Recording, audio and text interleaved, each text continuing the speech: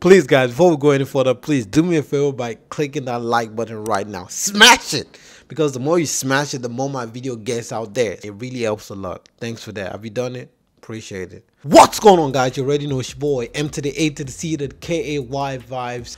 Man, I have some exciting news for you guys today, man. When I tell you things are happening in this world, trust me, things are happening. Can you just...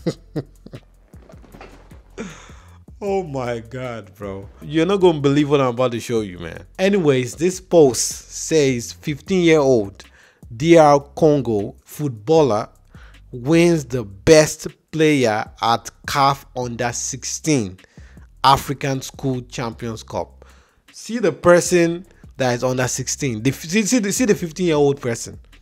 Please, my viewers watching, does this person look like he's 15 years old? What is wrong with us Africans? Everything corruption, everything kilo day. And let me show you the kids that this guy that calls himself 15-year-old guy, the kids that his team played against. This is the team. This is the team that they played against. And how do you expect them not to win?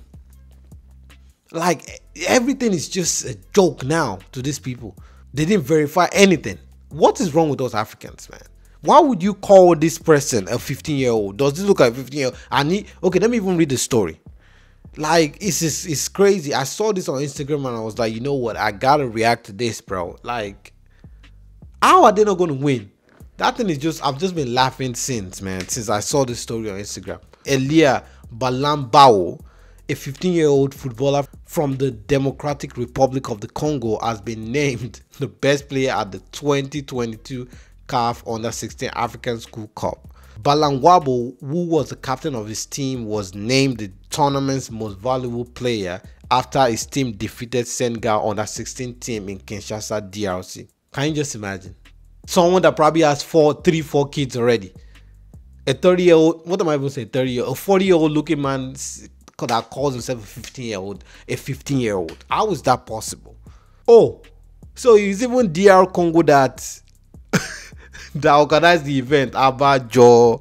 So it says DR Congo did a great job organizing this event, which is the first edition of a fantastic competition that is going to become one of the biggest not only in Africa but around the world too. What a joke. Let me know what you guys think in the comment section. This is a joke. This is an extreme joke. Let's get to the next exciting news I have for you. Now back to Nigerian pastors. You know what I'm saying? Your Pastor David Ibiyomi, or what is his name? Pastor David Ibiyomi. He said, "You are a criminal if you don't pay tithes."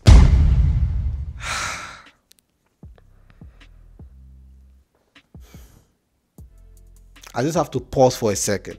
You are a criminal if you don't pay tithes. How? Like, wait, let me even read the story. How are you a criminal if you don't pay? What is really wrong with some of these so-called Nigerian pastors? It's because it's gone to a level where you are even calling people criminals because they are not giving you money. Who is the criminal here? No, who is the criminal? Like, I don't understand what is really going on, man. And they call themselves pastors. God mercy. See what the guy said. David Ibiyomi, the senior pastor of Salvation Ministries, says Christians who don't pay tithe are criminals committing a punishable offense. How? Okay. Sahara Reporters report that the cleric said this while preaching in his church on Sunday, February 20, 2022. According to him, tax is the government's share. So you don't say, I want to give the government my tax. You say you want to pay tax. That is how tithe is God's own. Leviticus, he put Leviticus, the verse, Leviticus 27 verse 30 there. God is the owner of the tithes. So what do? You pay. It's only in Nigeria you don't pay tax and they can leave you. In the Western world, it's a big criminal offense. If you don't pay tithe, you are a criminal. Your offense is punishable. Tithe is simply 1/10 of your income. 10% of your income goes to God. So Mr. David, or whatever, okay, pastor, let's put it that way, Pastor David Ibiyomi. So you are telling me, right, by giving you this tithe, it means you're going to give it to God, or what? Make me understand that part. No, giving you the tithe means I'm giving to God, right? What's wrong with giving that money to the poor? What's wrong with giving that money to the less privileged? But you just want us to bring it to you, and then you go. You have the number of God, have you? You have the telephone number of God. You just call God. Okay, God, you, they have paid tithe, so I'm coming to give it to you. A lot of them are thieves. Why are you doing this to our people? Extorting people, trying to titrate them. Why? Like, people, it's high time people open their eyes, bro.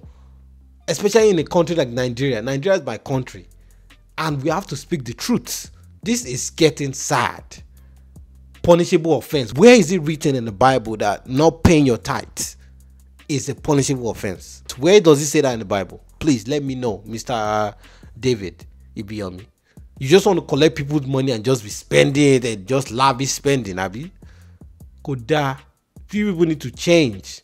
And Nigerians are doing all this, that are falling victim. You people need to open your eyes. You need to open your eyes. And that's that about that, man. And the last news that I'm bringing to your hearing. A 102-year-old woman wants to run for the Nigerian presidency. God of mercy. Who did this to us Africans, man? Who did this to us? Someone should tell me in the comments, please. A 102-year-old woman. The living legend is now one of people who have indicated interest to vie for the #1 position in Nigeria come 2023. The living legend, who spoke through the president, said she is ready to contest for the position of president of the largest country in Africa if the younger generation are not ready. If Nigerians are shying away from the political participation, she says she is ready to set the pace to contest. Lolo. The question is, how will she improve the economy? What is she going there to do? Please make me understand this part. What is she bringing to improve the economy of the country?